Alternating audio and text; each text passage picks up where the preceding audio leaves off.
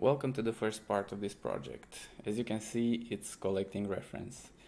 It might look like super boring, but it's super useful and I definitely recommend it. I wasn't doing this for quite a long time. I'm in the art industry for almost 10 years now, and only in the past 2 years I believe I started doing this.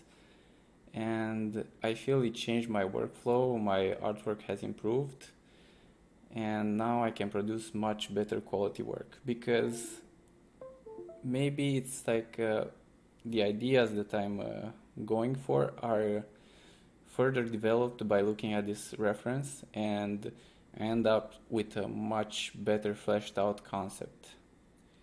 You see me using this software called PureRef. It might look like I'm dragging and dropping in Photoshop, but it's actually the window from PureRef. And it's like such a simple and useful software, and I urge you to get it and start collecting your reference with it, because it's very simple, and secondly, it doesn't cost anything. But if you like it and use it on a daily basis like I do, I recommend making a donation to the guy to show your appreciation and support. Supporting these small creators around the industry might take us a long way, because we're gonna only receive better and better tools. Okay, so let me explain you a bit about the shortcuts that you can use in PureRef. First of all, you can drag and drop from web browsers. I'm using Firefox, and I imagine it works exactly the same for Chrome or Explorer. Another shortcut that you can use is Control and left click on an image and dragging. And when you drag, the image starts to rotate. So that's kind of cool. If you are with the cursor of the mouse over one picture, you can tap space, and that will kind of zoom in on that picture and make it as big as the PureRef window. Also, I believe double click does the same thing. So if you double click on an image, it's gonna zoom in and you're gonna see that image as big as the PureRef window.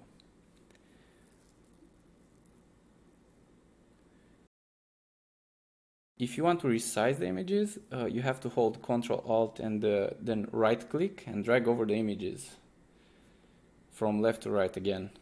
Just try these shortcuts, and yeah, they might sound complicated for a bit, but they're simple, and you're gonna remember them as the more you use them.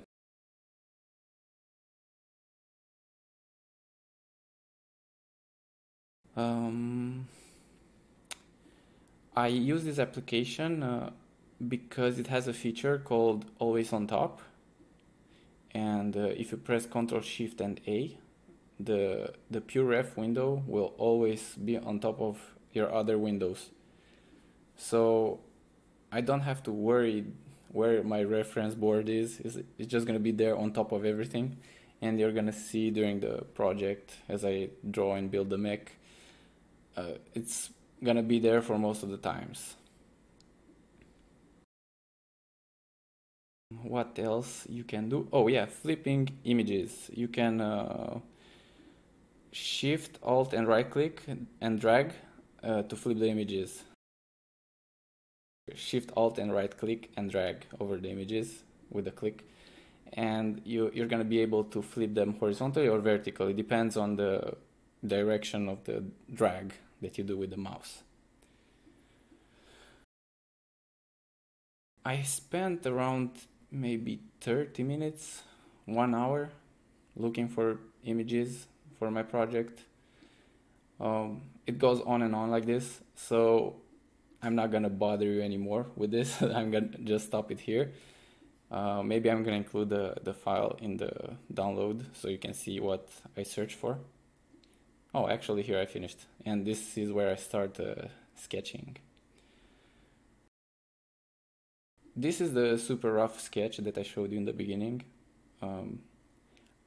All I try to do here is, besides setting up a time limit, like 20 minutes per sketch, I try to paint with big brushes and use like basic forms.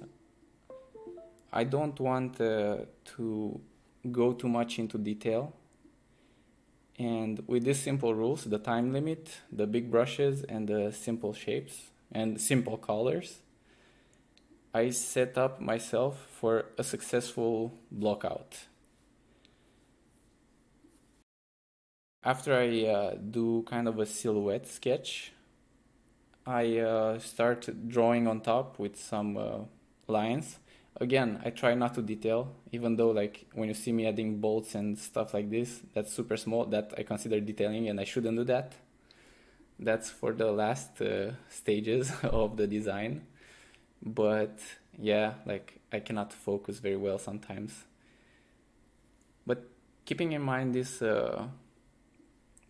tools can help you become more efficient.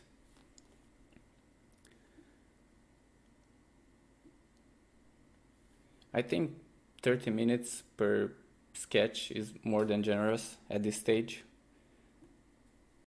I don't think you need more than that. Of course, it depends what you're doing, but for like a biped mech or something like that, it's more than enough. Some people might be able to do it like even with details in this amount of time, but I'm a bit slow because I tend to change my mind quite a lot. As you can see, I added some blue dots. Those represent the joints of the mech. So I imagined where they are positioned. I put them symmetrically in space, and then I started building around those. Actually, I started building around the human form. As you saw, I drew a tiny figure because this project was supposed to fit a human, and it would be wise if you add that person straight up. My idea was to make this mech utilitarian, and that means give him a function like carrying stuff. So that's why I searched for forklifter trucks, and I just wanted to see the vocabulary of these kind of tools, how they are. They're pretty simple, but nothing beats real life reference. I didn't ended up going with this sketch because like even though I kind of liked it more, I saw a lot of problems when it comes to movement. Like it wouldn't be able to twist from one side to another because of that big shape. So I didn't want it to figure out this problem now, because that's kind of a problem that you solve when you're kind of stuck with a certain design. I don't know, probably the 3D guys that receive a concept know when they see something and it doesn't work, they have to solve it somehow and still make it look the same. And I pity them. And I'm sorry if I'm like, I'm as a professional, I'm a 2D concept artist. So I'm sorry if I ever give stuff that kind of makes sense, but it doesn't. I know that in the end someone has to solve those problems. So anyway, I ended up not picking up the first sketch. I went with the second one because I imagined I can make it twist much more easily from the hip area. But now that I look at this, this could have been solved if we divided this kind of shield right here and leave this like maybe top part with a pivot that would be here, and the top part will twist and the bottom part will stay always in place. Also, this kind of detail kind of suggested that this mech may be in a war zone. I'm sorry for that sound, it keeps on popping, I don't know why. So I didn't really wanted to suggest that this mech is made for war. I just wanted to give the idea, the impression that it's used in a working field.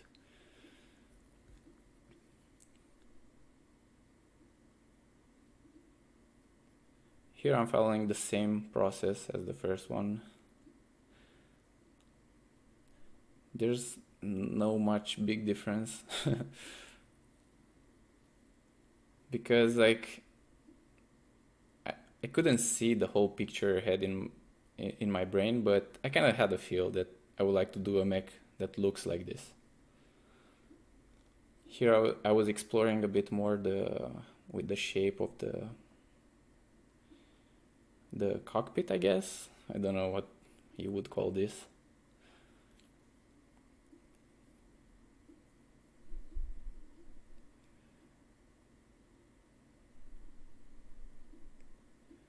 And yeah, I think I can skip ahead a bit. There's nothing much that's gonna change. And this sets us up for the next step, which is blocking in Blender. Alright, so I added an empty, and it's that thing that looks like just two axes. Like here I froze the thing, and I'm gonna use that to mirror all the objects.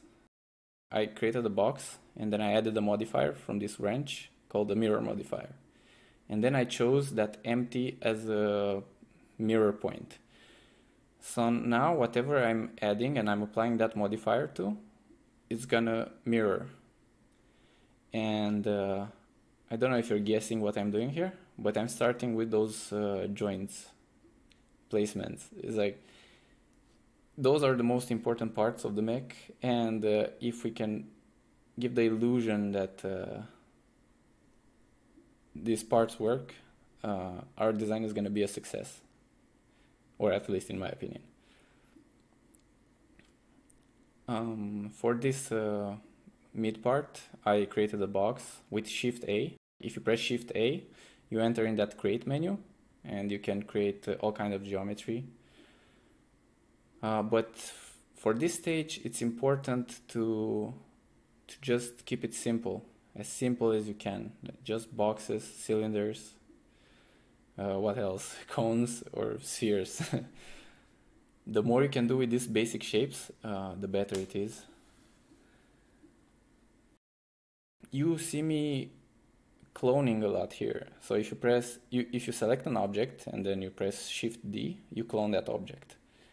So I'm just cloning around. See, I just did it there again.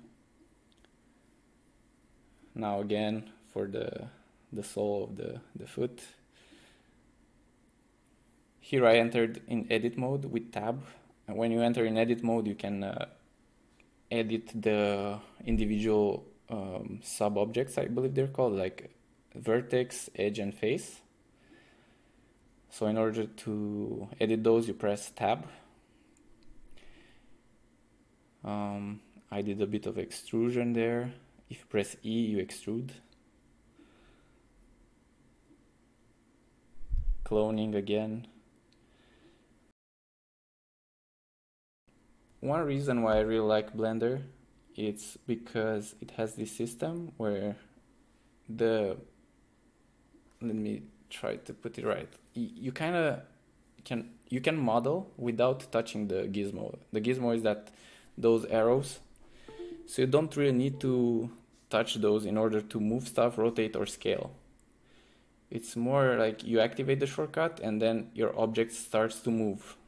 And you can constrain the axis of the movement by pressing the middle mouse button, and then you're gonna see a dotted line, and if you orient that dotted line with the Z, X, or Y axis, that's gonna be the axis constraint. It sounds complicated, but it's really simple. So I haven't seen this feature in any other software that I'm using, but yeah, I really love this. It allows me to move super fast while I'm moving objects, scaling them, rotating them.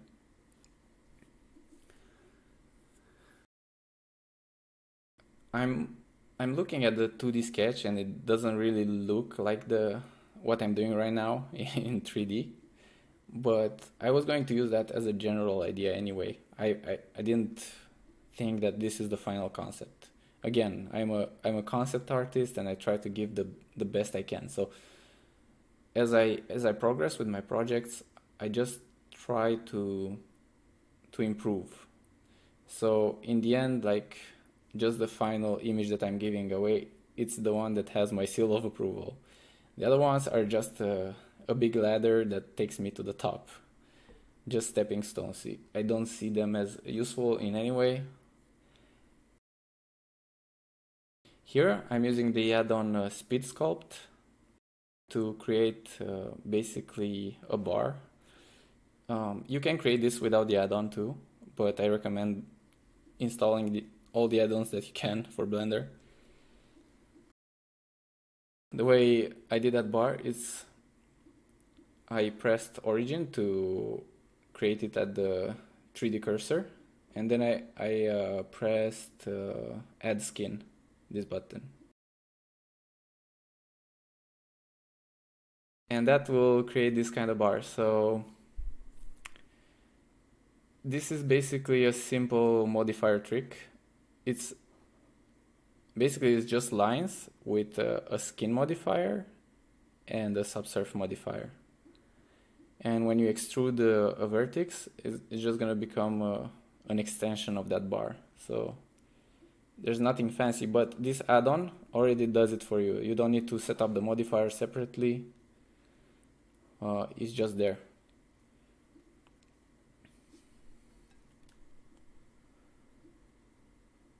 I definitely recommend learning about modifiers because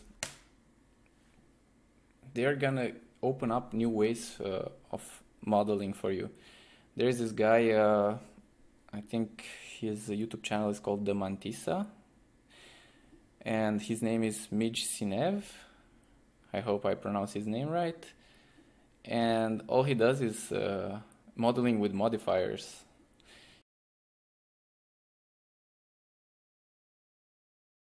He creates like super crazy organic stuff, and the way he uses Blender to model, it's like a total alien thing.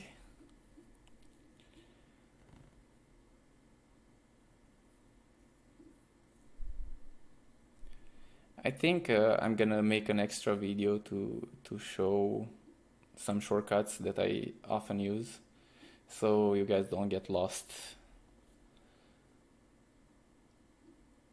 But yeah, here I was beveling, extruding. You can bevel by selecting an edge, then pressing Ctrl B. If you scroll up and down, you can add the segments to the bevel, and it's gonna create a curve. There I did it again, I was beveling.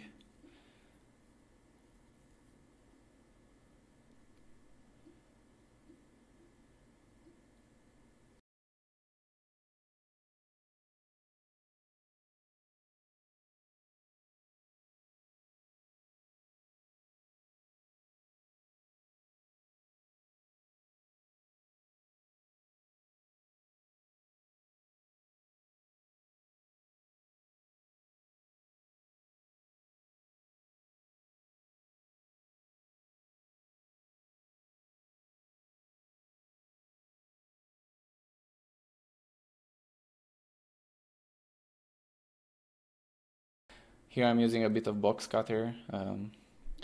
This is something that you shouldn't do in this stage, adding details, but again, like, do as I say, not as I do.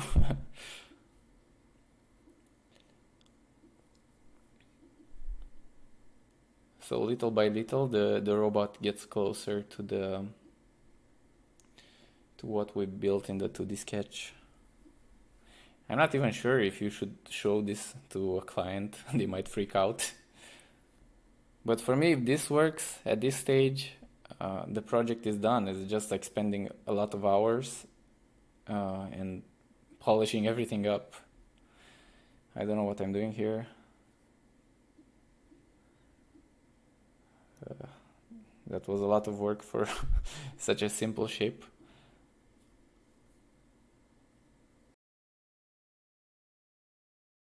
Yeah, I still play with that shape, like, huh, you shouldn't do that. Here I added a mirror modifier, but I moved the position so the bar gets welded at the top. If you don't do that, you're gonna not be able to make those skin modifiers seem that like they're touching in the middle.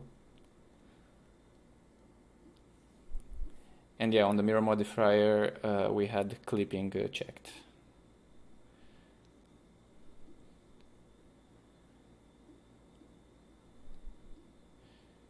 In the next video, I'm gonna show you how to add some viewport colors for your objects, because when you see the color breakup, you get new ideas. You see the design basically with fresh new eyes.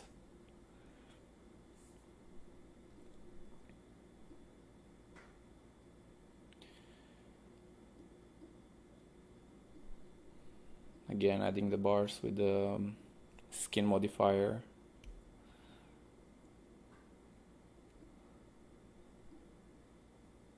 So basically, if you add a cube and you add a skin modifier, you're gonna see a cube made out of wires. That's the whole point. Like every edge is gonna be turned into a bar.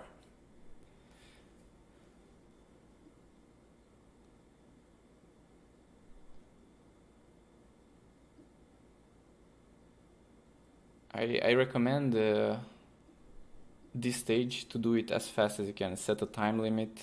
The blockout should be always with time limits, because it's super easy to go in details, and that's not important right now.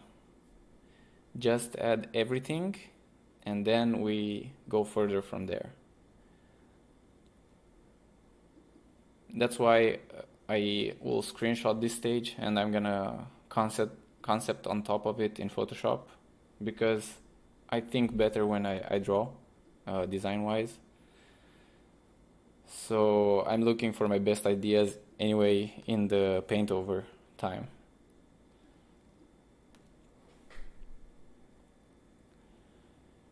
Okay, so here I'm adding materials. All you need to do is make sure you have cycles render here selected, and then you select an object, then you go on the material tab, click on the plus sign, and then in the viewport color you choose whatever color you want.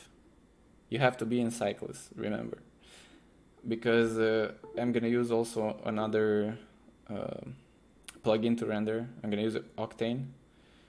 So for some reason in that, if you are in that plugin, it's not gonna work. And in order to not go for every material to do this, to assign to each one, you can select all the materials with shift clicking on them, and stay on as the last material selected, stay on the one that has the material, and then hit Ctrl L.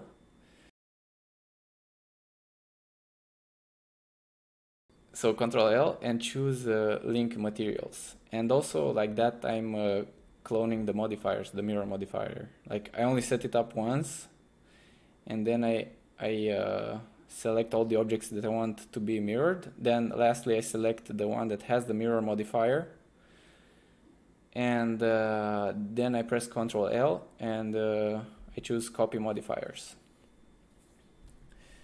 Here I'm creating the hand blocking,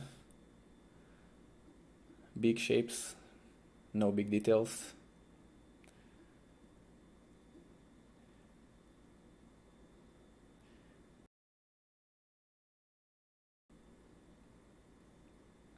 Sometimes, like in order to select everything, I just press Ctrl L. I select something in the object, like the edge of a cylinder, and then if you press Ctrl L, it's gonna select all linked data, so you're gonna be able to move everything.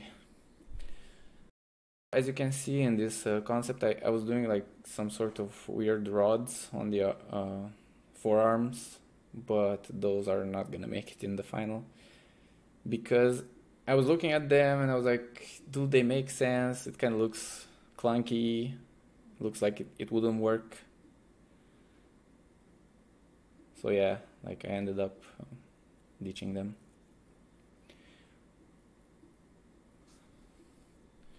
I'm gonna speed up a bit the video.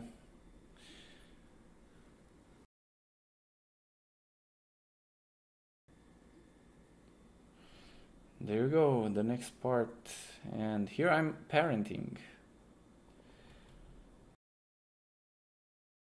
I'm doing this because, let me slow down and go back so you can clearly see what I'm doing.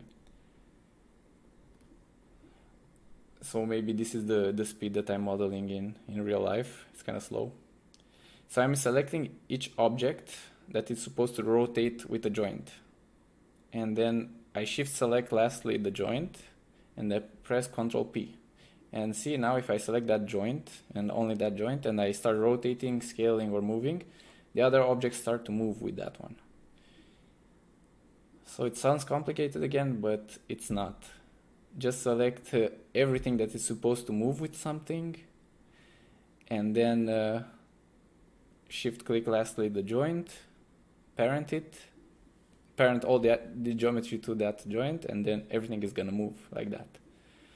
So like this we can preview how this mech is gonna move. And this is super important because you can make some really informed decisions on your design. Like you're gonna see where meshes crash into each other and you can tell where you can need to cut stuff. So it's super cool. Okay, I'm gonna speed up because that was the parenting thing. I'm gonna show it again in the shortcuts video.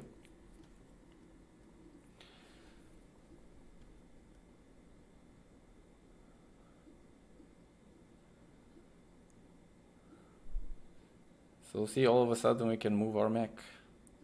What we cannot do right now, because we have a lot of mirror modifiers, is not being able to rig the middle part so the mech can twist.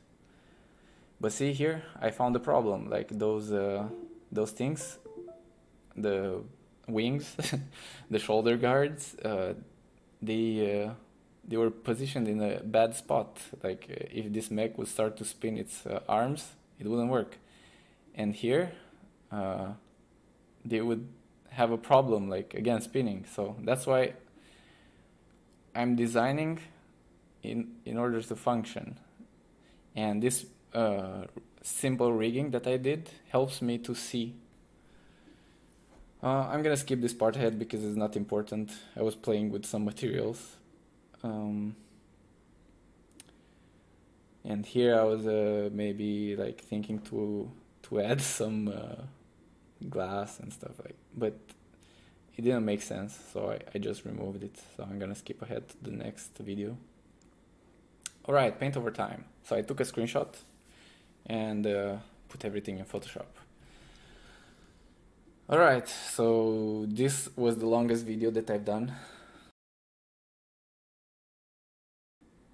I don't know, I like to spend a lot of time when I'm drawing to explore ideas. And you see me using like a really low res image here. And I'm using that for a reason. Again, I don't want to go into details. It's super important not to go into details. Details are so easy to add, but so hard to control. So that's it. It's like keep it simple as much as you can. I'm using the 1 pixel brush for multiple reasons. I love it. It's simple. And 2, I cannot make it much lower res than this. So when I paint with a brush that is supposed to be used at different sizes, I end up messing up the design because I just add a lot of line thickness that doesn't make sense. And it's just bad. Like this, I can just focus on the design and nothing else. I'm gonna continue kind of detailing only one side of the mech till it's done, and then after I'm gonna draw on the other side the same thing. Here I changed the size of the brush because I started to think about that metal cage. I also added the human. I drew him up there because I wanted to copy the proportion of the top guy.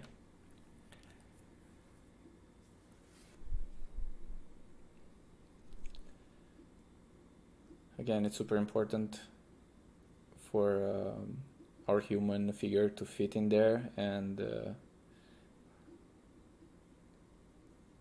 make it look like it's working.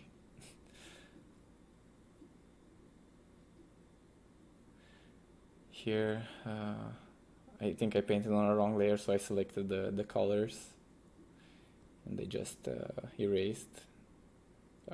Actually, I think I moved it on a different layer. I didn't like the look of the round headlights, so I switched them to a rectangle shape.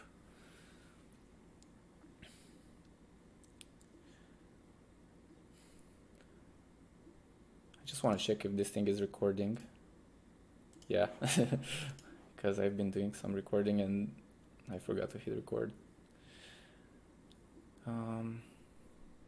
Here and there you're gonna start seeing some key elements that I'm gonna use overall the design, like this shape here that looks like just a triangle with a hole in it.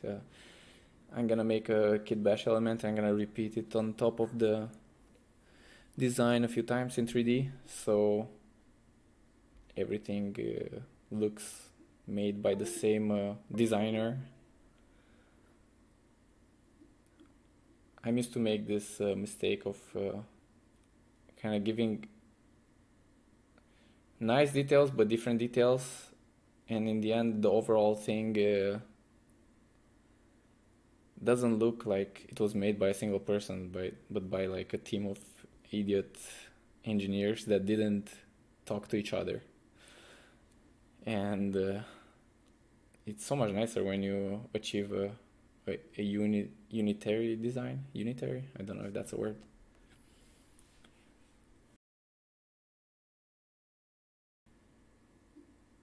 And in this stage, it's the basic block out that we did in 3D helps so much. I'm gonna do so much with this block out that I wouldn't have done in straight up in 2D, because you have to think at all the elements, how they look in perspective, and it's complicated. But I think everyone can learn a 3D software of choice in order to do blockouts.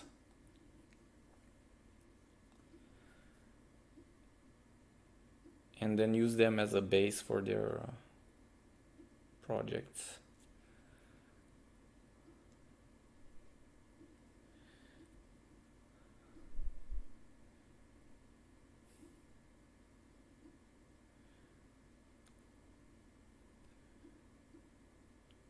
And here I'm just trying to draw as best as I can in the new perspective that I have. As you saw when I drew the initial sketch, the first one, it was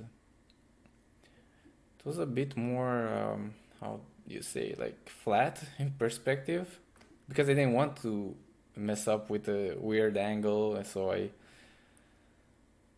I'm just picking my battles here. Is like the easiest thing that I can do, I take it, because no one is gonna see this in the end. And also initially, just a secret, this was supposed to be a 2D design. I didn't plan to make it in 3D. I just wanted to make a tutorial on how I concept stuff these days.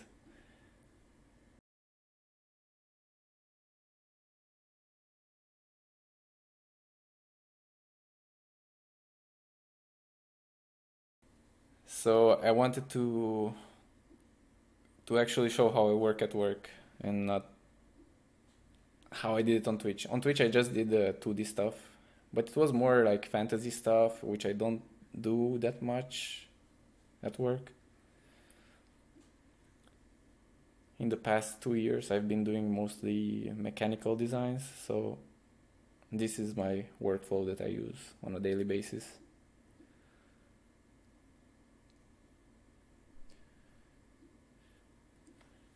I think it's safe to skip ahead a bit. Let's see if I get new ideas what to talk about. See, with time, I start to add more and more details, and like I said, this was the video that I didn't stop for a long time. I just kept on recording. So I recorded for like 2 hours, and I did this drawing. But this was because I wanted to add some details in order to know what to do next, you know, what to I could go back to PureRef and look for more reference for how these cables could look like or stuff like that. So I wanted to give the illusion of detail, even though these details are quite simple.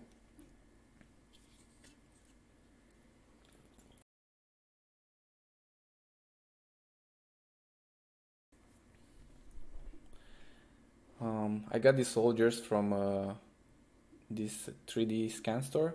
I think it's called 3D scan store. They do the Anatomy 360 packs, and they're very cool. So they had a sale, and I bought a pack of 80 models, which I never used because they come out without textures. But I really wanted to use them at least once. So this is where I got one of those, and I put him in the scene. So I have it there, but it's not gonna be in the final render. It's just there for scale.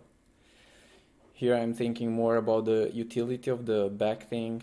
I was thinking hooks and stuff could be helpful in order to anchor the stuff that this mech is gonna carry. Here I'm trying to design the claw or whatever the heck I was thinking back then. Kind of looks like shit. Like the hands suffered the most change out of the entire mech because they didn't really make sense. I was trying to give them sense, but I don't know. I feel like I'm more comfortable designing directly in 3D anyway when it comes to do something functional, because 2D can be so deceiving. Like sometimes, like this cabin, like as I drew it make total sense to me. But when I started modeling, it's like, this cannot fit, like, or this cannot twist anymore. It's gonna crash into this or that. So I just use this drawing as another stepping stone for the final design. Probably a good 3D modeler, a better 3D modeler than I am, could have achieved like the exact same result. But here I wasn't really happy with the entire proportions and stuff. So I just stopped whenever it felt decent enough for the next stage.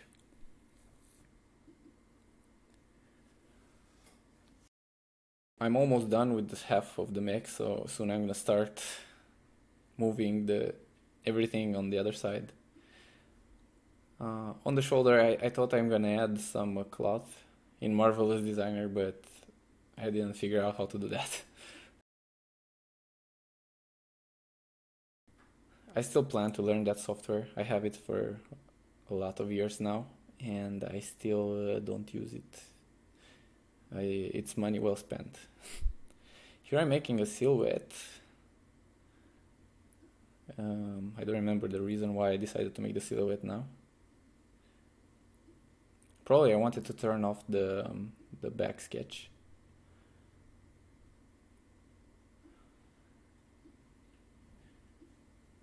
Or I wanted to see the negative shapes better. Probably that was it. Because you have all these negative shapes that change the silhouette look. So, and when you just do 2D, you cannot really see unless they have a value. So I just selected out and removed. Yeah, see. So now I see the design with fresh new eyes, and I'm gonna be able to continue it better, I think.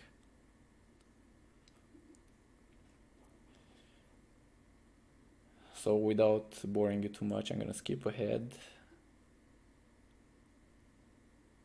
Let's see.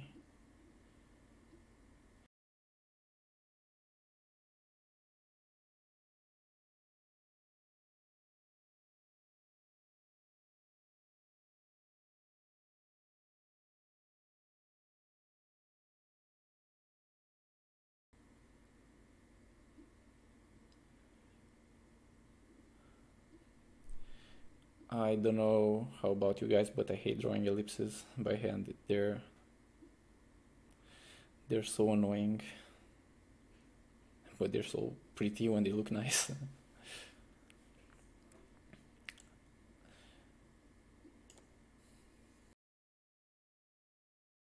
Here the design was done, and I started to add some values, just two values at the moment, but then I'm gonna add a bit of color too.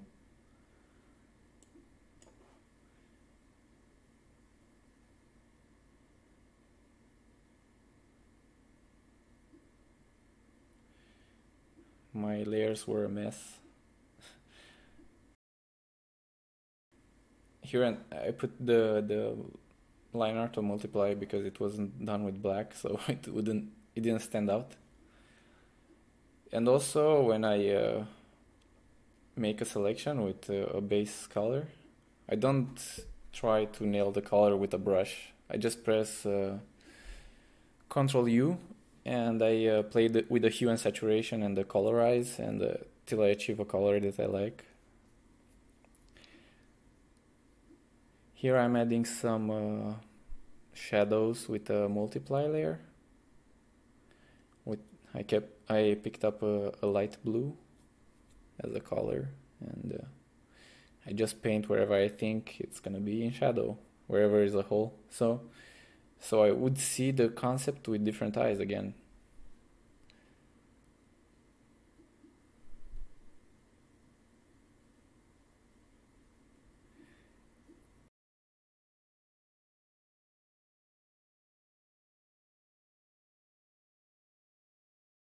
Here I was trying to name this mech Armstrong, but I realized it's like I cannot fit that whole word in there, so I gave up on that. This is like an idea that I can see I had in the initial sketch, and then I forgot about it. The lines, like I just added them in the final render in Photoshop, but I forgot I did those. Like I kind of didn't use this sketch till the final product. So here it's time to change the 3D block out, and I'm gonna try to solve some problems. I figured out this mech cannot twist because of that back thing. I mean, twist from the hips. It wouldn't be able to rotate because it would crash into its legs.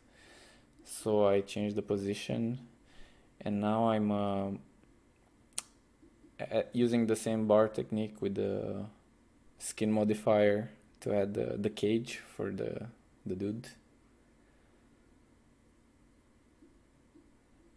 And as you can see here, like the more stuff you have in the scene, it kind of steals your attention. I wish there would be a way to kind of see the whole project, to have a general view of the project, and still being able to isolate stuff. I mean, yeah, you can isolate elements and work them separately, but you cannot see how they fit. But because of that, what I'm trying to say is that I'm kind of moving much slower than in the initial blockout stage where I was just adding stuff.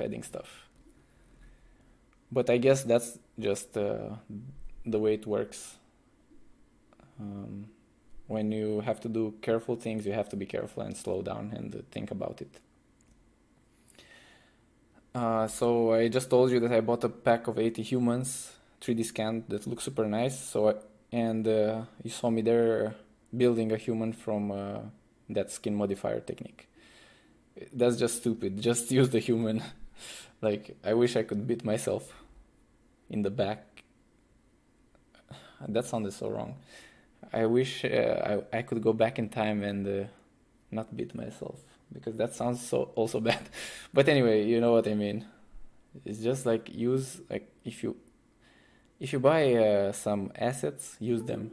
Don't let them stay on our hard drive forever. And it happens to me that I buy like kit bash stuff or photo bashing references, and they just sit there.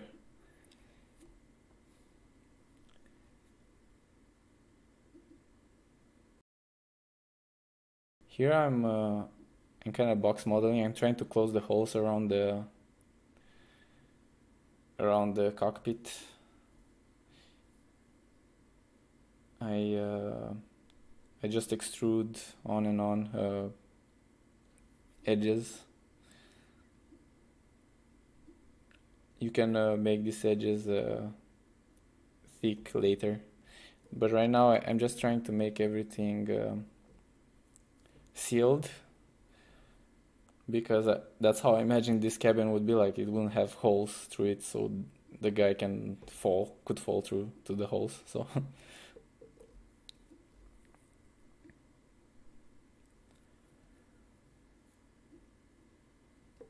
and just having that human figure shape like there kind of gives me ideas of, or gives me indications if this person could see or not in this cockpit. So the design decisions that I'm doing right now are informed by the human. I don't know what I did wrong there. I'm trying to do Boolean operations. This is a big part of my workflow, just cutting stuff. Here I'm using box cutter. Shout out to Master Cian 1001 and to all the developers that work on box cutter. It's amazing. I use it poorly, but later on I'm gonna use it properly. I don't know what I was doing here and why I was like missing so much the actions. Um, but yeah, box cutter is just like for cutting stuff. It does what it says. I use it. It's one of the add-ons that I use it on a daily basis.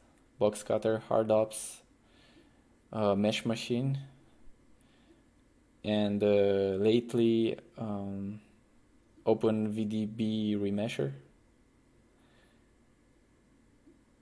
That add-on is super cool. I mean, all of those. It's like they made Blender like, I don't know. Imagine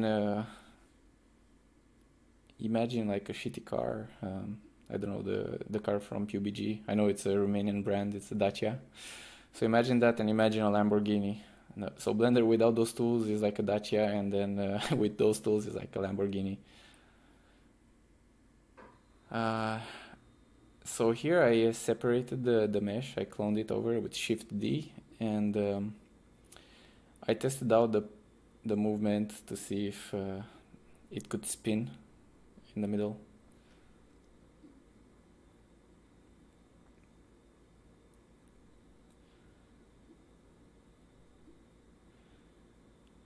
Adding some hip parts.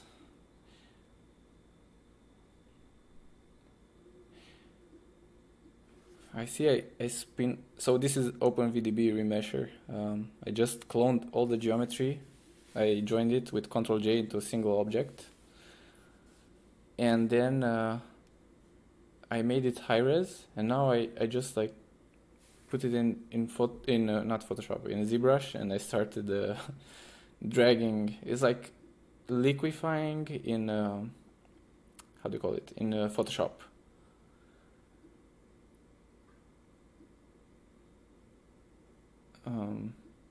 So I don't really care here if I'm destroying the mesh, and it's a pretty boring process because I'm not a good ZBrush artist.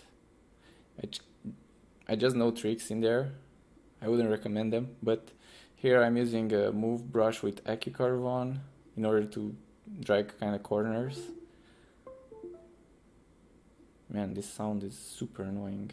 I don't know where it comes from.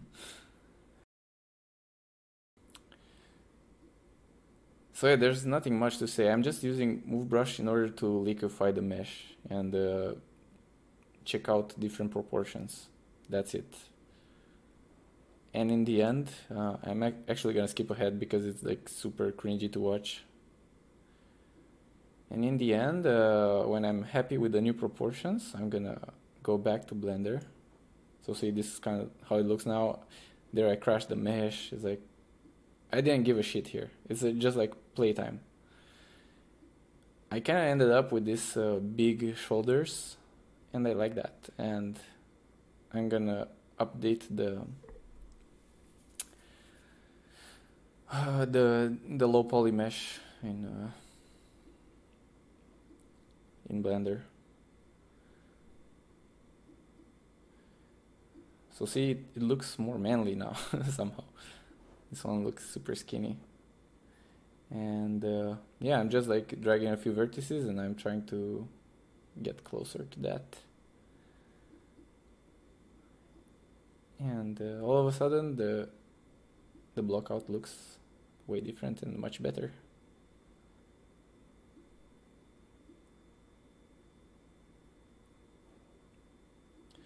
I was testing if the things could still move.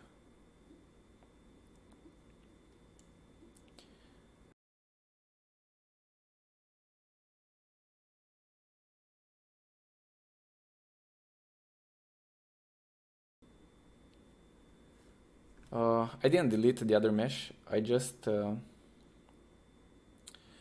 moved it on a different layer. So see these dots here at the bottom are layers, and if you select something and you press M, wait a minute, I think this video is like not in the right part. I need to go in the, yeah, I think this video was supposed to be here.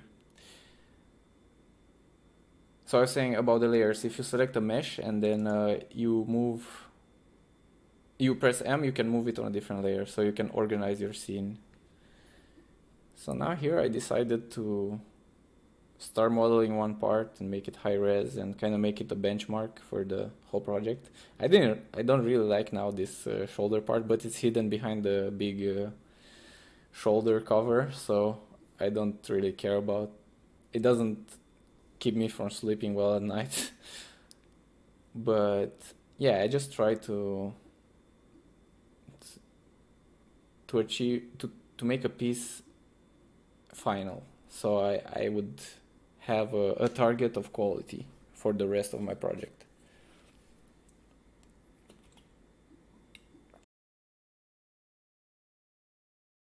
And the process is the same as when we're blocking out shapes. Here I'm basically blocking out, but with smaller stuff.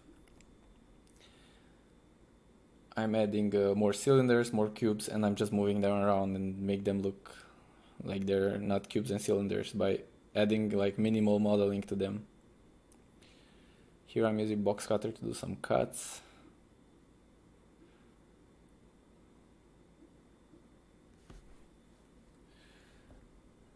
Maybe I should slow down a bit the video because it's kind of jittery.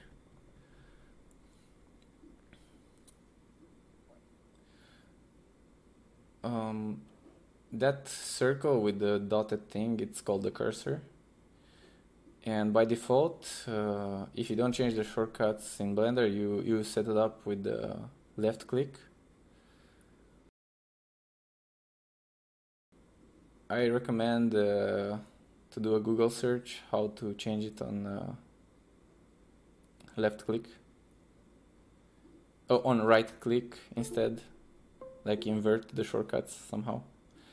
Because I don't know, it's just like I didn't get used to it, and I know a lot of people didn't get used to it, so that's one of the first things that I did in Blender. I tried to model with selecting with right click and putting the cursor with the left, but I don't know, it just confused me when I went back to other applications where, I mean, to all the other applications that have a left click as select. So yeah, that's called the 3D cursor. And if you want to add, when you add an object with the Shift A menu, you just put the cursor somewhere, and if you add a cube or something, it's gonna be generated at the cursor origin point. So that's super useful because you can set that cursor wherever you want. If you click on the surface of a geometry, it's gonna be stuck over that surface. Yeah, it's not useless as I thought when I opened Blender for the first time a few years ago. It can be a powerful tool. Also, you can rotate around it. It can do quite a lot of tricks.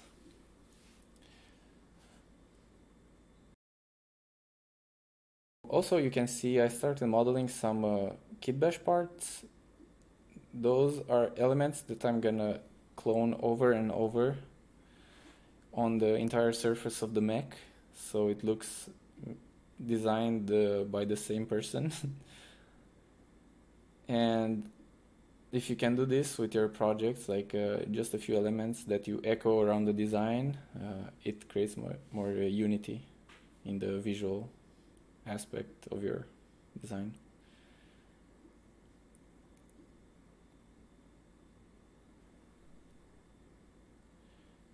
Here I'm using a box cutter with the gray box.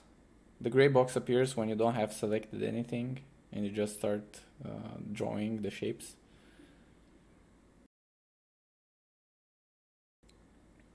And that generates basically whatever you draw.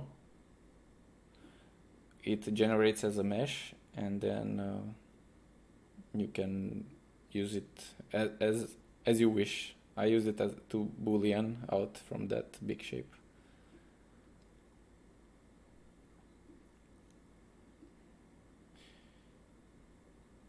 There I was trying to steal more elements for the visual unity. But I don't think I ever use them, ever.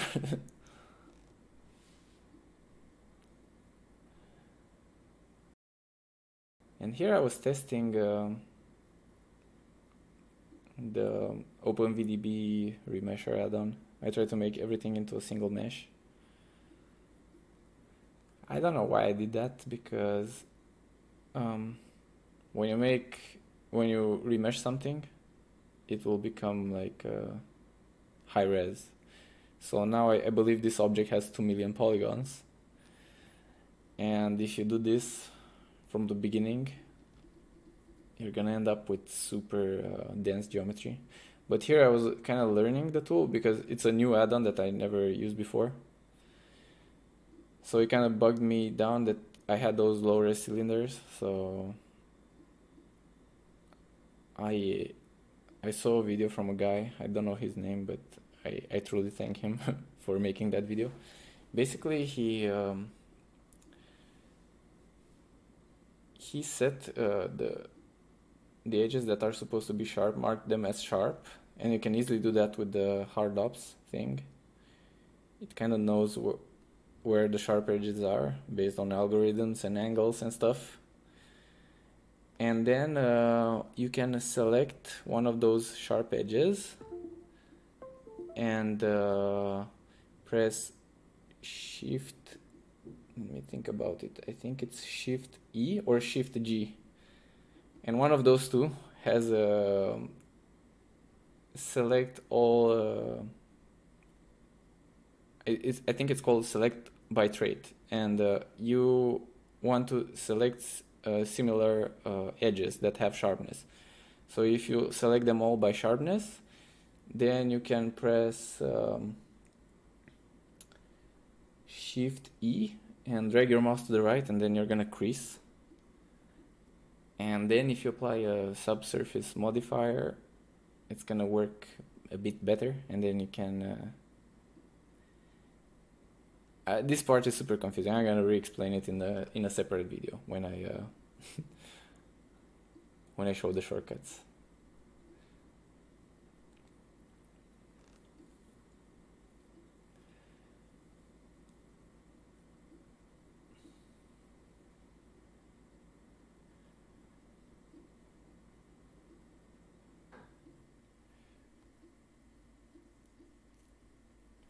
Okay, so here in the left, I'm using this add-on called batch operations, and you can isolate by materials, by modifiers, and it's pretty cool because like this I could, if you click on the mirror modifier and on the eye, you can hide basically half of the objects because almost all the objects in the scene have a mirror modifier, so they would appear twice. And sometimes it's annoying when you design and you see stuff that you don't want to see around. And that's how I kept things simple.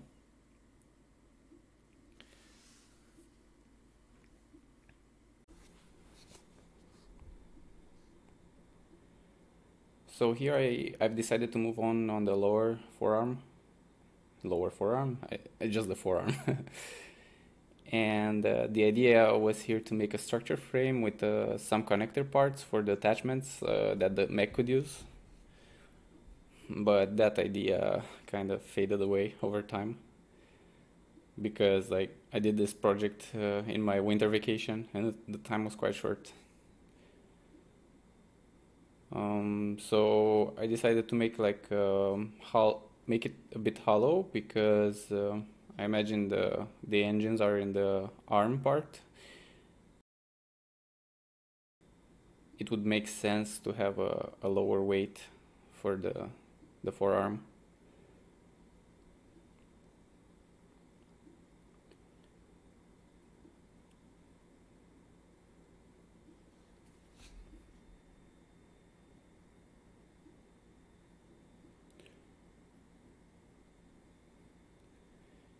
Here you see me use that technique where I C-sharpen it and then I select the sharp edges and crease them and apply a subsurf modifier. Oh, actually I think Blender crashed on me there, so yeah, there you go. So now this cylinder doesn't seem low res anymore because I'm doing that because when I'm gonna make it high res, that's gonna bite me in the ass if the cylinder is low res.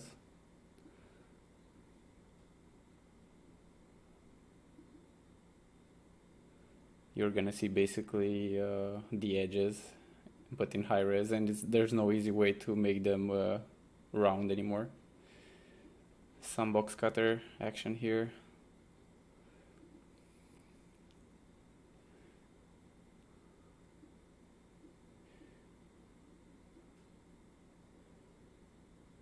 And as you can see, I always try to reuse elements. I just, instead of creating something new, I copy paste stuff.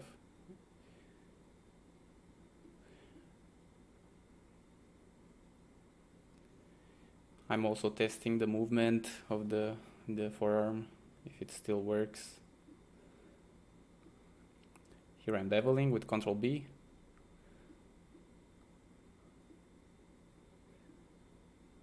There I deleted with unchamfer. It's a part of the mesh machine add-on. So if you want to get rid of some bevels, you just use that. Here I'm exploring, adding a bit more shapes.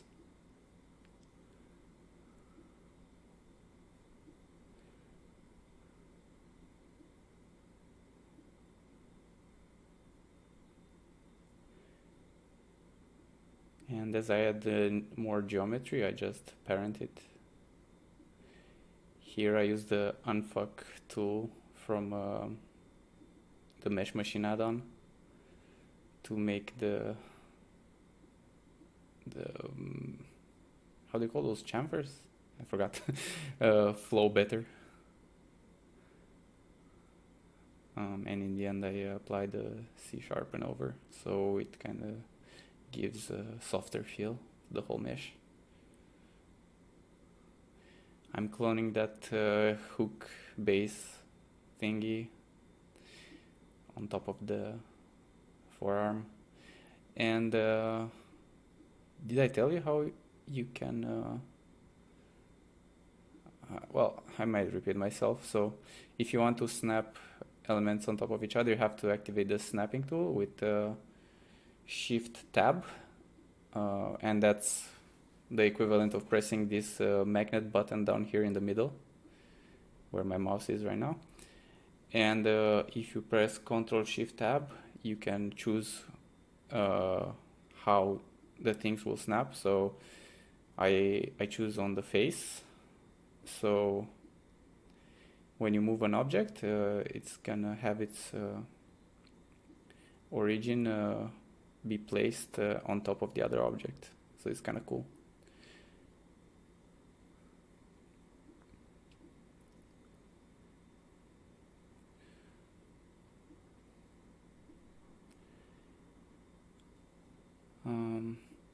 Also, a design tip that I can give you is to clone your meshes and rearrange them so they're more straight.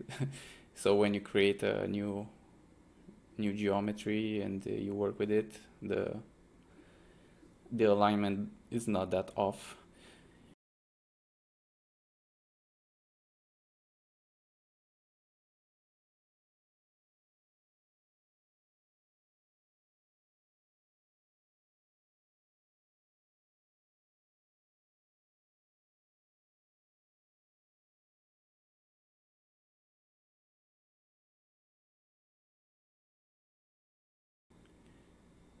Here I applied some Boolean box to make a nicer cut for that part down there.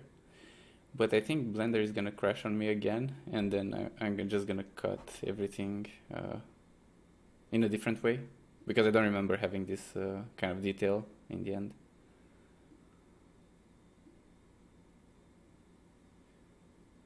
There were a few meshes that were crashing my Blender file, but I don't know why.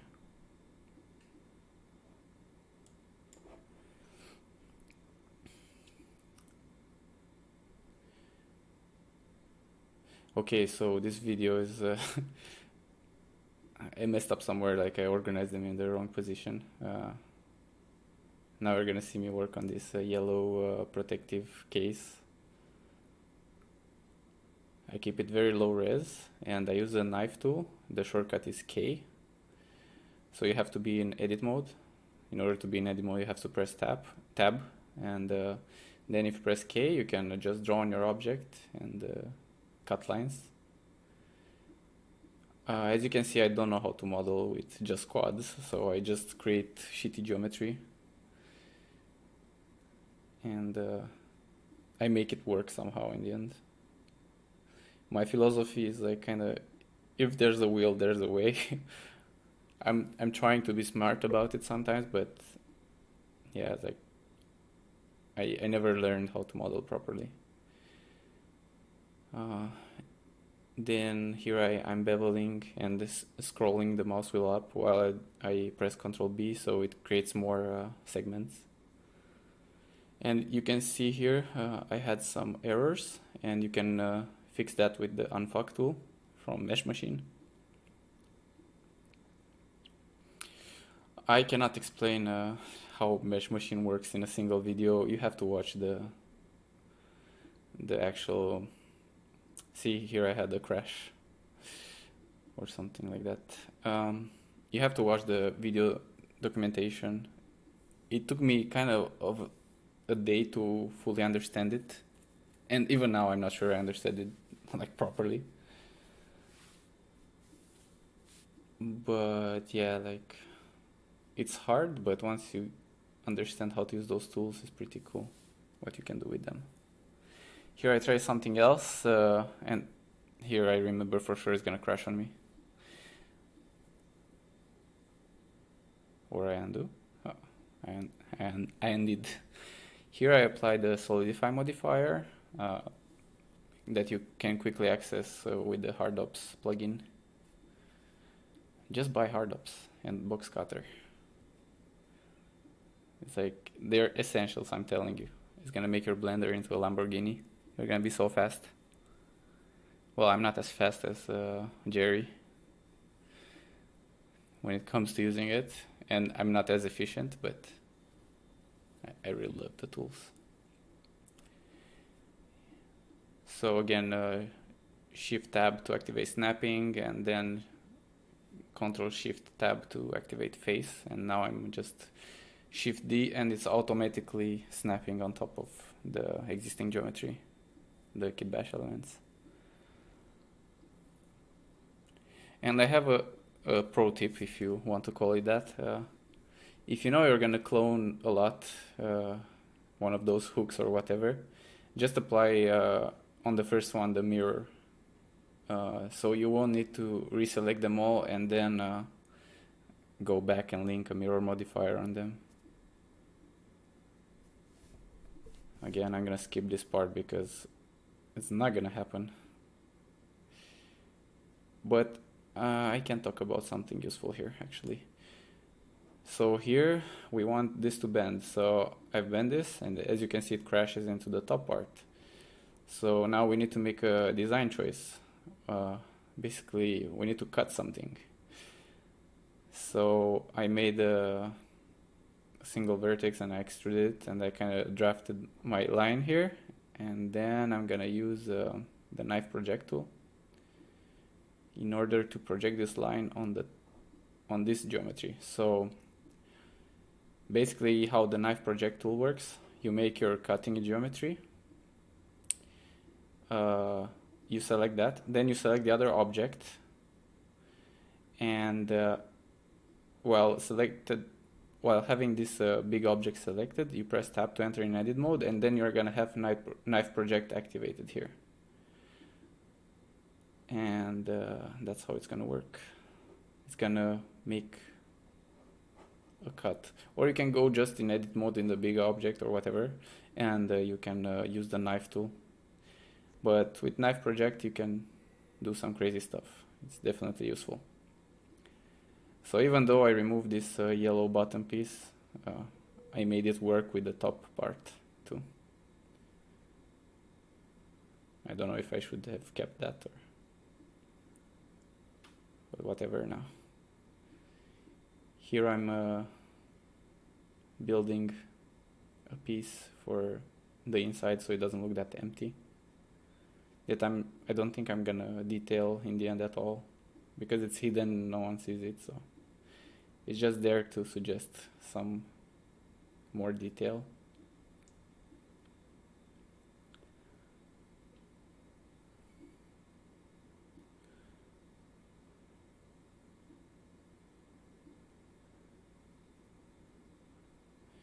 I apply a C sharpen on it and I give it a fat bevel, and it looks like, okay, looks like it has some detail.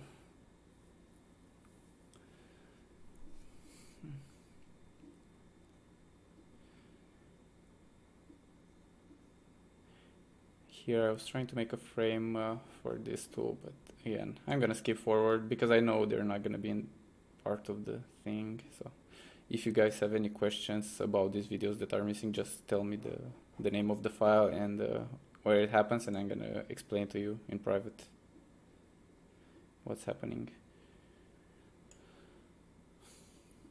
Here I added a ball to suggest like a joint in there, and then I moved the origin point of the hand piece here so it spins there like properly.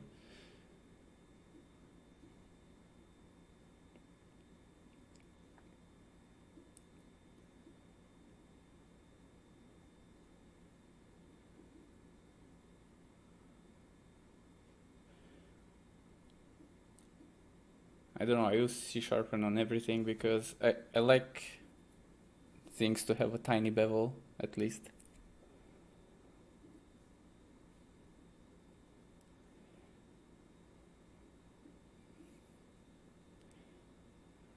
Still trying to fix that piece, but it doesn't really make sense.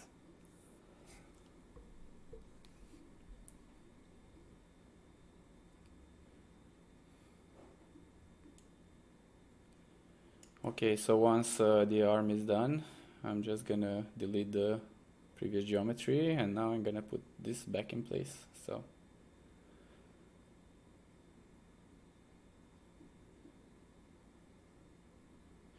actually, I'm not sure that I deleted the previous geometry. It's just like maybe I moved it on a separate layer. Usually I don't delete stuff unless it's necessary. And there you saw Blender moving kind of sluggish, and that's because on this shoulder black part I had like 2 million polygons, and that was the mistake that I told you about. I remeshed it, I made it high res, but there was no point in committing to the high res just yet. So the longer you can wait, the better. So now I removed those things that I didn't like in design, and I feel so much better already. Here I'm using the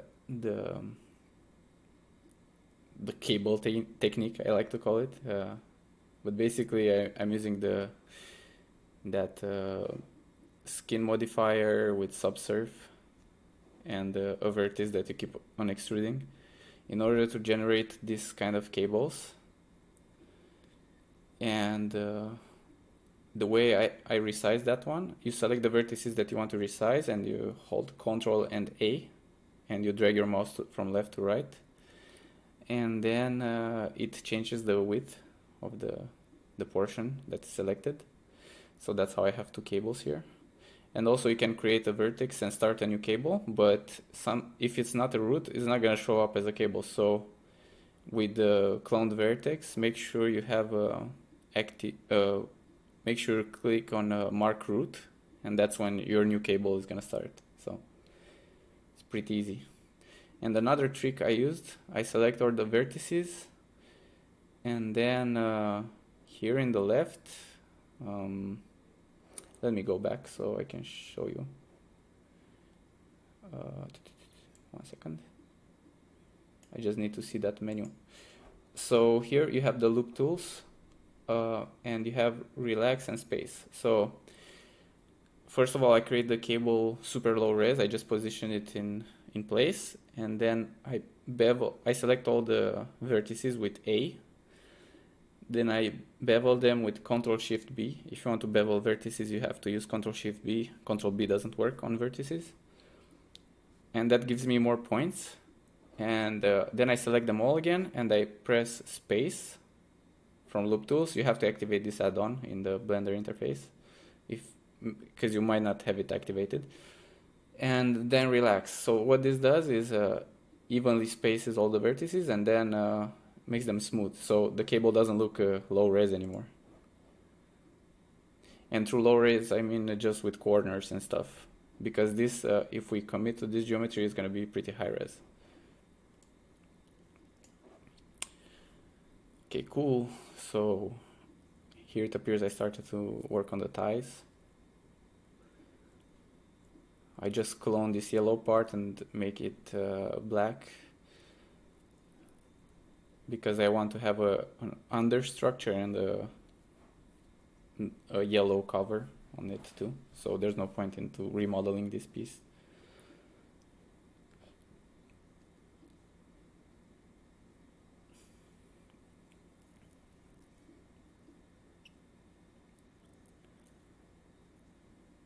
So there I deactivated the mirror modifier because I wanted to see what I'm doing on this single piece.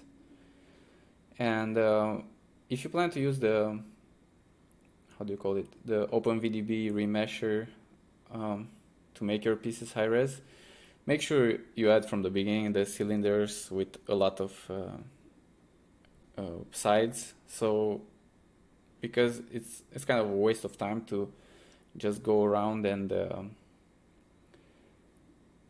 apply the subsurf creasing and stuff like that to make it high res, to make it less faceted, I mean.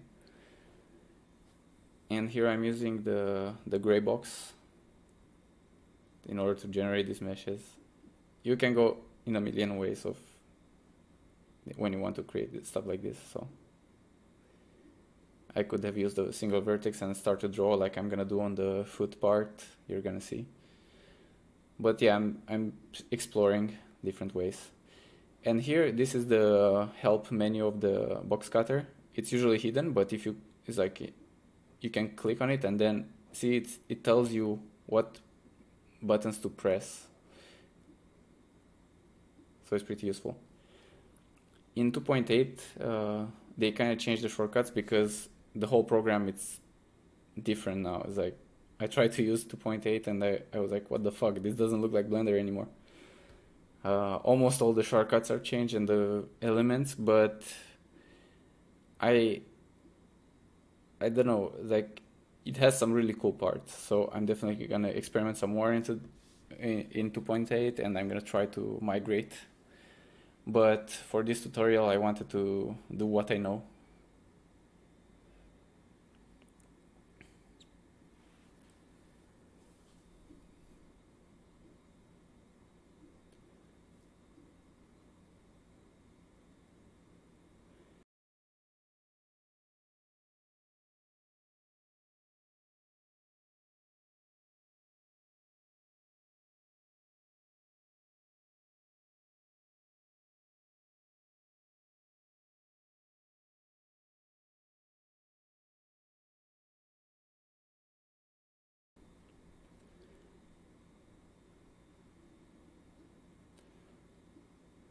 Okay, what I'm doing here.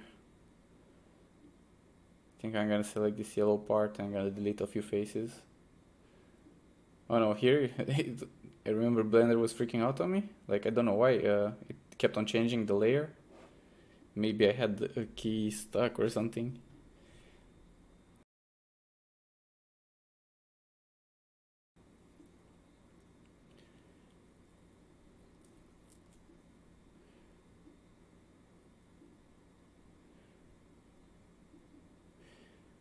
I kind of regretting not deleting this lower edge. I don't really like it.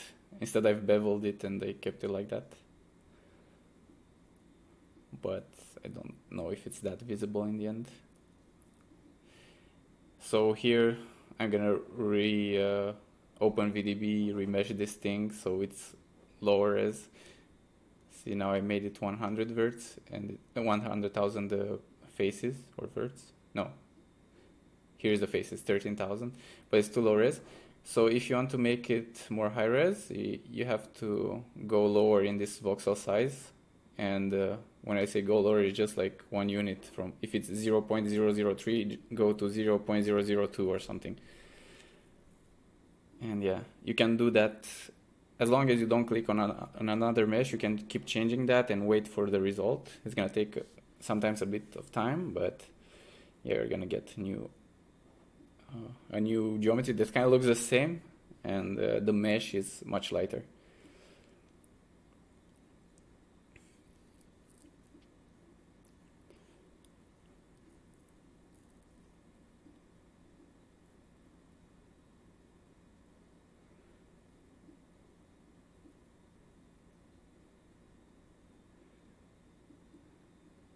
So here, I don't know what I'm doing. I'm just moving parts around. I'm gonna speed up a bit in the video. Oh yeah, I had some problems with my mouse. It wasn't recognizing my commands, and as you saw, I have a Razer Naga mouse, and why I have that is because it has like 20 extra buttons that you can put shortcuts on. So most of my shortcuts are in there, and I only touch the keyboard if I need to write something, or yeah, like numbers basically. But shortcut wise, I'm pretty well organized. Okay, so here I use the box cutter to generate this mesh.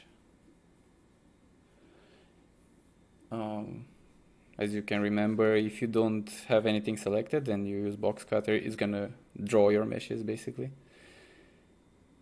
And then I voxelized it with OpenVDB remesher. And now I'm using like the 3D code workflow where you just cut stuff.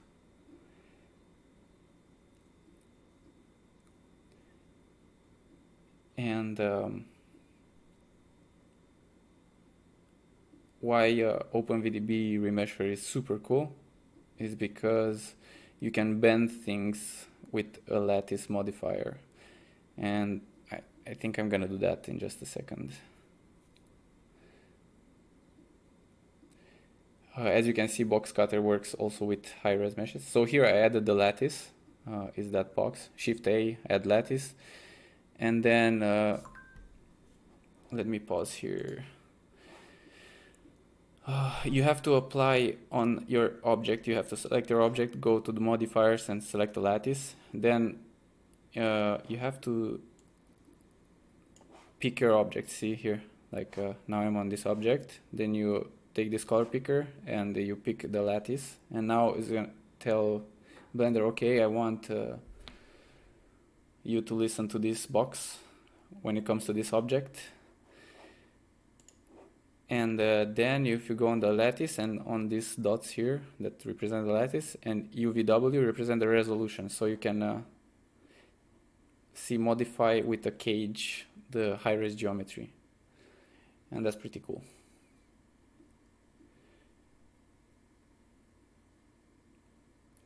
Also, when you scale your lattice, don't press tab to enter into edit mode. Just scale it outside of edit mode, because if you start moving like points in the lattice, scaling and stuff, then when you're gonna apply on your object, Blender is gonna think that you want those points moved as you move them. So it doesn't work that way. Just create the lattice and scale it.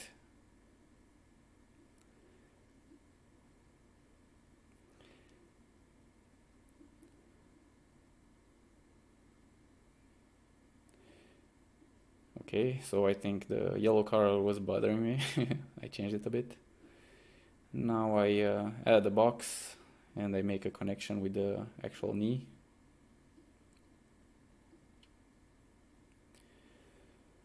And because that box is colliding, I'm gonna use the knife tool or something like that in order to cut. There you go.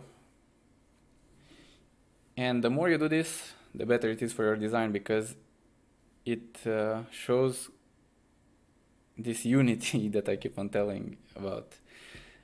I'm trying to say the same thing but different, so I sound smarter, but yeah, there's nothing much to say. It's like, if you make the shapes talk to each other, it's super nice. And people can tell. Like when you look at an object, if you see screws, you basically understand that if you use a screwdriver, you can open that hatch or something, you know, and these things talk to your brain without talking, you know. Here I was trying to be lazy and just move that there, but no.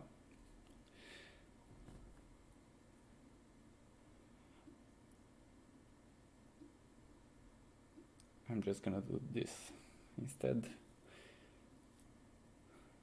In the concept, I had some ridges inside of the shape, so that's what I'm doing here. I'm making this part.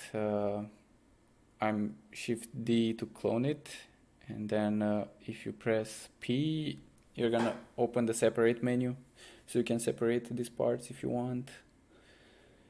Anything that is selected and you press P in object mode, it's gonna get that menu for separation. So if you want to separate, do that. And I separated them so I can cut them at an angle like that. And then I'm gonna join them back, and I'm gonna use the OpenVDB remesh. And by the way, that's a paid add-on, like box cutter and hard ops, but I think it's pretty good. Like, you only spend this money once compared to other softwares like Max and Maya that cost like hundreds of dollars per month. So here you spend this $100, let's say, for all of them once, and then you have them for your life, and Blender is free.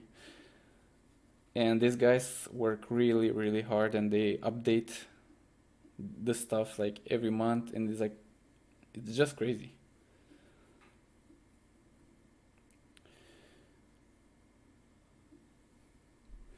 Okay, now we're moving on back to, I mean, not back, but on the top of the Mech, on the wings, not the wings, the shoulder protections, I guess.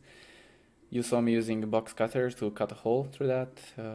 Once you have box cutter active, and that the shortcut to activate box cutter is Alt and W, if you press D, you can choose with what shape you're cutting. So there are 3 shapes in 2.69 and below. You have box, circle, and N-gon.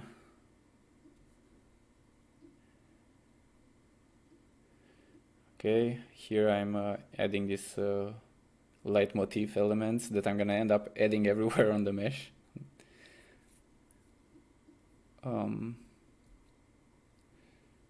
Here I made this high res again. I don't know why. It wasn't the time to do that, but I don't know. I just got excited with the add-on.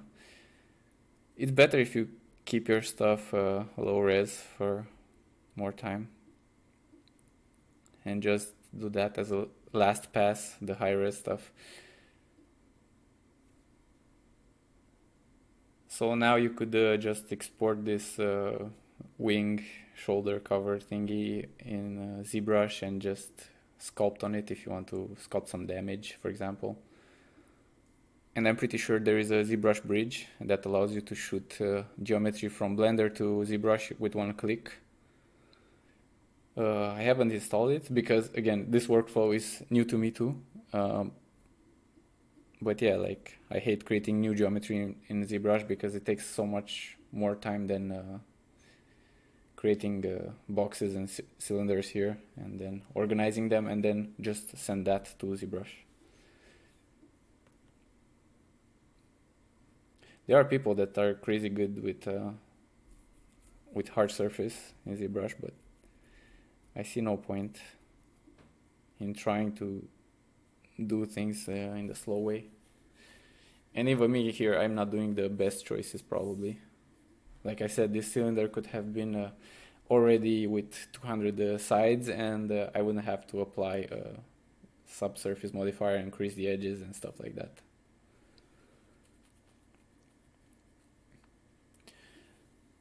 So I think you can already tell that the Mech starts to look much nicer than the beginning. And yeah, it's just a lot of time that you have to invest. But if the base geometry is shit, then yeah, that's where you have problems. So that's why I'm stressing so much to do that stage as well as you can do, because after that, the more time you spend, the better it's gonna get usually.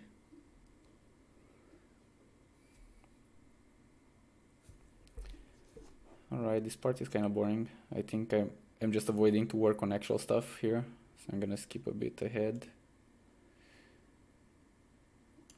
Okay, here I decided to work on the calf part, is it? No, it's kind of the shin of the Mech. So I cloned that element, I beveled some edges.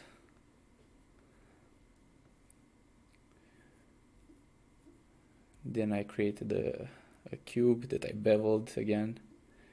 Here's the thing, if your bevel doesn't look right, you need to apply scale and rotation.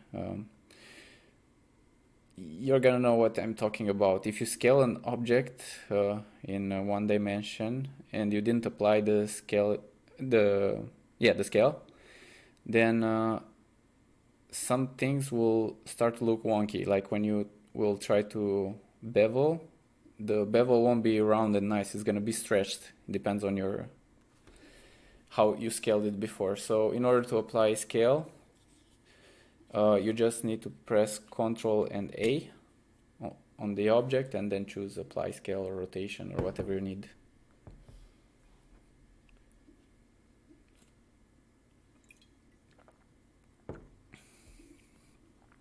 here I created the shape in order to cut from the other shape.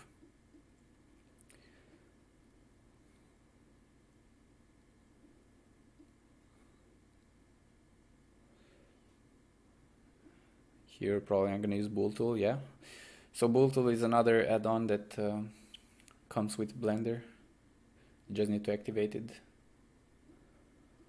And then I believe the shortcuts are, no, I'm sure the shortcuts are Ctrl-Shift-B. So basically you choose the cutter, then the object that you want to cut in, and then Ctrl-Shift-B, and you choose whatever you want. You can do this with hard ops too. I recently found out I wasn't using it, this feature.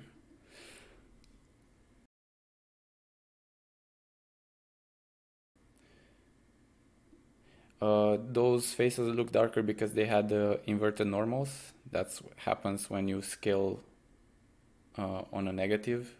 So if you scale more than 0 and you go like -1 to flip the object, the normals are gonna flip too. So in order to correct them, just select all the geometry with A while you are in sub-object mode, and you enter in object mode with tab. So you select all the faces and then Control N to recalculate the normals. Here I'm doing the same trick where I rotate the stuff to see where I need to cut stuff, and then I create a shape that I boolean out of the other shape. Probably could have done a much more elegant cut. Here I don't think I would need to fix that, but yeah, I used again unfuck tool to. And see now when that rotates, fits in there.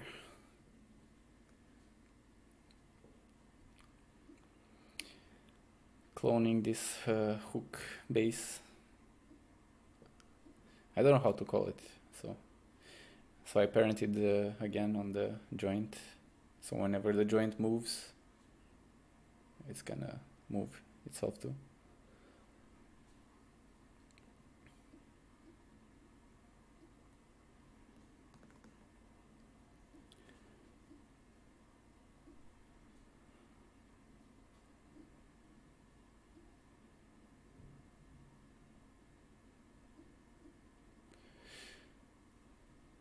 Here I was adding these parts. They kind of suggest more like structure, I guess. Here I realized that mirror wasn't well done, so I redid it.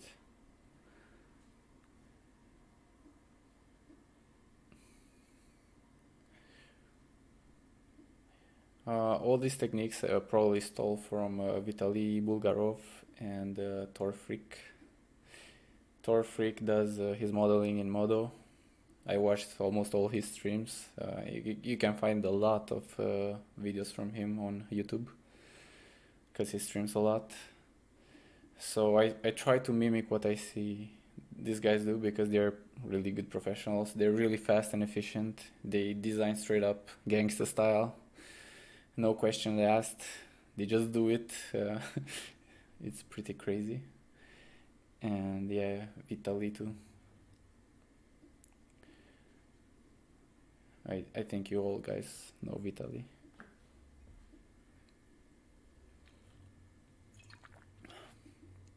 He's the Papa Hard Surface of the community.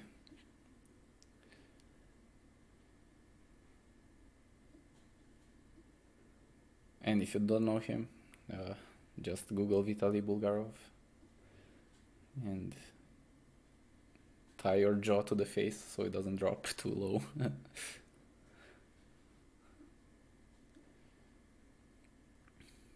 Okay, so here I'm adding that detail that I added on the shoulder guards. I'm adding it down here, and then I'm gonna mirror it, and then I'm gonna add it everywhere.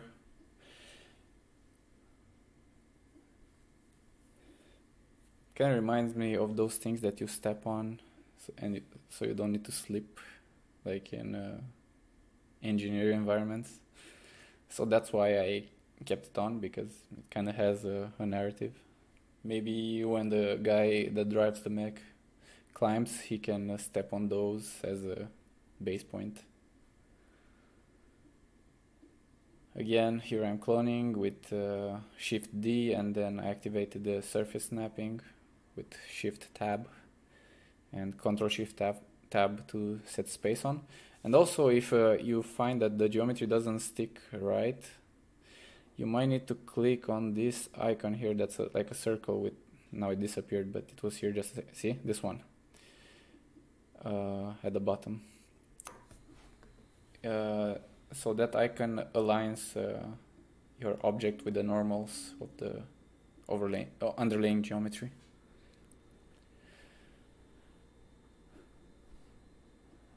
So here I brought back the concept for some reason. Oh yeah, I wanted to make those cuts.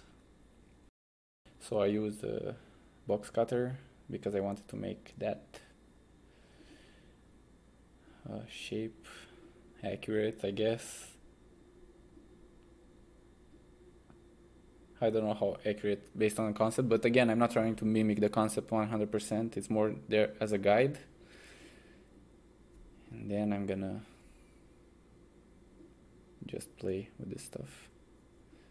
Make it look right in 3D. Because in 2D, like I said, doesn't really matter. So this is a proper cylinder that you should add if you maybe even higher detail. Like I think this one I set 100 spans on it, but I think you can go even higher, like 150 or so. And when you're gonna voxelize this, it's gonna be like super nice. And later on, like with the whole mech selected, I merged everything together, and I realized you can voxelize that shit too. So I don't know currently what's the limit, but basically I had around 10 million vertices or faces, I don't remember exactly. But yeah, you're gonna wait for 2 or 3 minutes, but then it's like you have the whole mesh into a single mesh. It's like Dynamesh.